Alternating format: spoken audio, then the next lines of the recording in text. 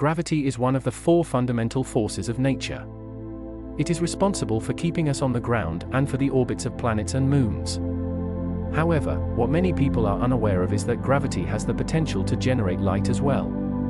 This process is thought to have been responsible for the first light in the universe, which is known as the cosmic microwave background radiation. How gravity can produce light? There are two main ways that gravity can produce light, through parametric resonance and through the acceleration of charged particles.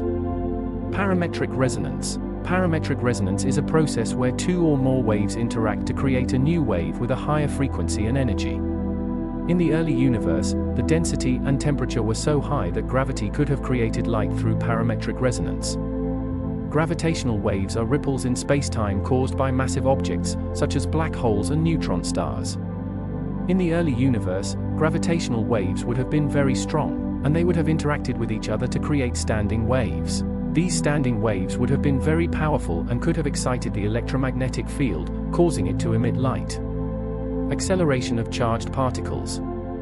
Gravity can also produce light by accelerating charged particles to very high energies. This happens in the vicinity of black holes, where the intense gravity can bend and distort light, and it can also create shockwaves in space-time.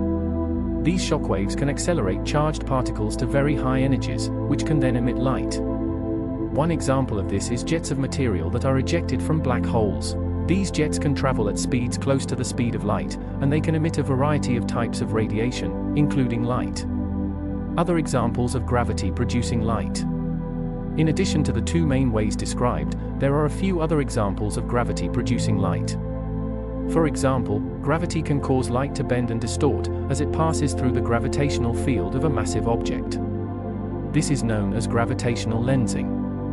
Gravity can also cause light to redshift, which means that the wavelength of the light is stretched out.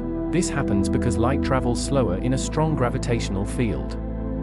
Gravity is a very weak force when compared to other forces in nature, such as the electromagnetic force. However, in very extreme conditions, gravity can produce light. This is a fascinating area of research, and it is helping us to better understand the nature of gravity and the universe.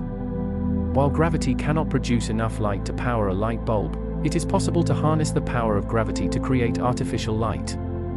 For example, scientists are working on developing devices that could use gravitational lensing to focus light from distant stars, making them brighter and easier to study. Another possibility is to use the gravitational energy of black holes to generate light. This could be done by extracting energy from the black hole's accretion disk, which is a swirling cloud of gas and dust that is falling into the black hole. While these technologies are still in their early stages of development, they have the potential to revolutionize the way we generate light and energy in the future. Thank you for watching. I hope you learned something new about gravity and light. Be sure to subscribe to our channel for more videos on space.